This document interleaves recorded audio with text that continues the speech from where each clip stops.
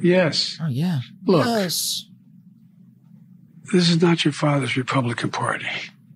30% of it is made up of these MAGA Republicans who are maybe democracy is something they don't look at it the same way you and I look at democracy. Okay, there you go. So it's the Republicans' fault. It's MAGA Republicans' fault. Forget the reality. Forget the truth that none of this happened when the leader of the MAGA movement was in the White House. Forget that. That doesn't matter. It's just a detail. They don't have any concern for that whatsoever. It's just someone to blame here.